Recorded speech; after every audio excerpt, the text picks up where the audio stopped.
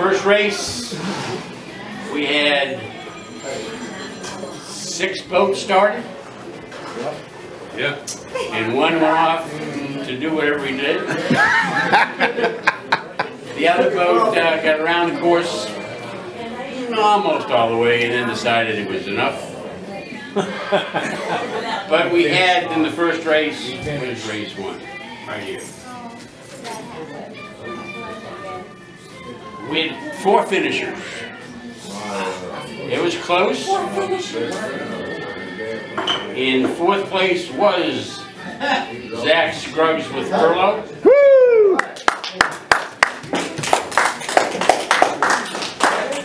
And in 3rd place with an elapsed time of 1 hour and 51 minutes was Steve McCollum's crew on Charisma.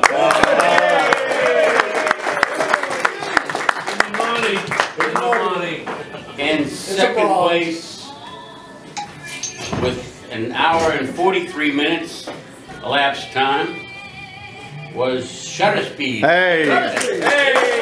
No applause, just throw money. And in 1st place, using all the proper sails, was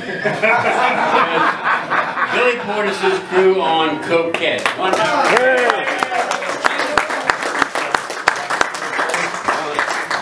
He said, It seemed that the first race, Billy was able to finish with a breeze, and everyone else sort of said, "I'll hang around."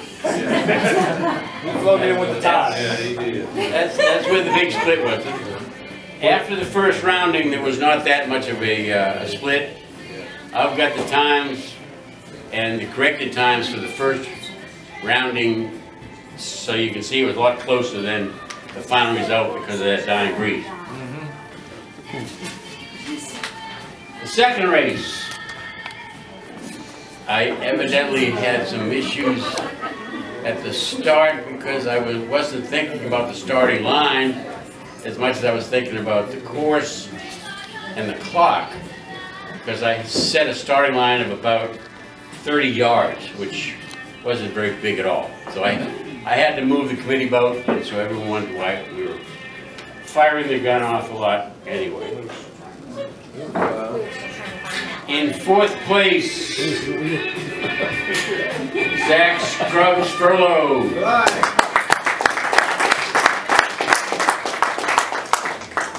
And this is good because we have very close racing in the second race.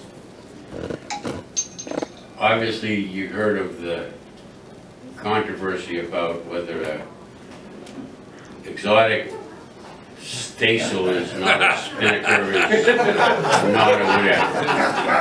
Code 3. The Wamper, I guess they call it the Wamper. But as it ended up in 3rd place with an elapsed time corrected to 1 hour 36 minutes 42 seconds was Charisma and his crew.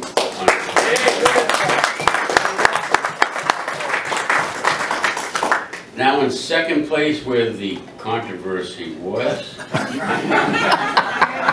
we have a close race, and that Wamper really caused a controversy because in 2nd place is Dick Dixon. 2nd place? 2nd place, Dick Dixon. What? 1 hour, 34 minutes and 50 seconds. And Coquette in 1st place, 1 hour, 34 minutes and 4 seconds.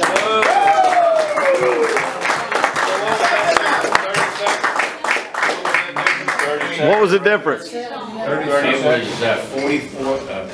46 seconds. Ooh, that's good. Sir. I don't understand. How about lingerie? And I've got the times and the distances. If someone wants to do my math, you know, a computer's just as good as you program. We're good. Questions from the audience? What in the Who is world Papa? does Papa mean? Papa means preparatory. Which is? which So is what? 4 minutes. It goes up at 4 minutes to start. It comes down at 1 minute to start. If you looked in the rule book, you would find out what the starting sequence means. Hey, so when he says pop on the radio, you better have your. Now, I had some comments That's earlier. 4 minutes to that 1 my- minute? I'm going to explain what happens here. We had another issue with some of the other competitors. In one of the races, there was a lot of horn honking and flag waving.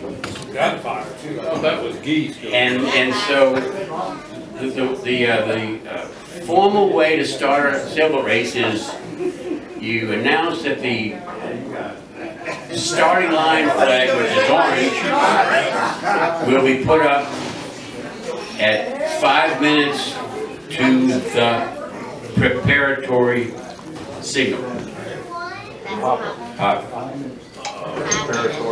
So the gun will go up at the 5 minute mark. I also had the AP penned up, which is postponed. I'll bring that down at 1 minute to the class flag, which is the class flag is Foxtrot for Class A. And that's so you don't have to be looking around all morning. You can be looking to see if the AP flag is up.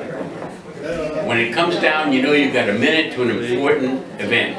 That is your 5 minute gun.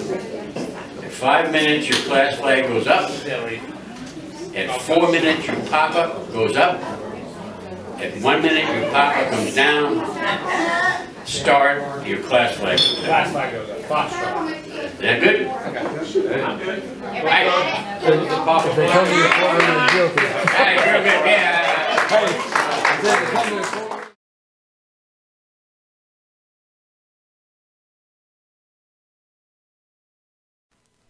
What shall we do with the drunken sailor? What shall we do with the drunken sailor? What shall we do with the drunken sailor?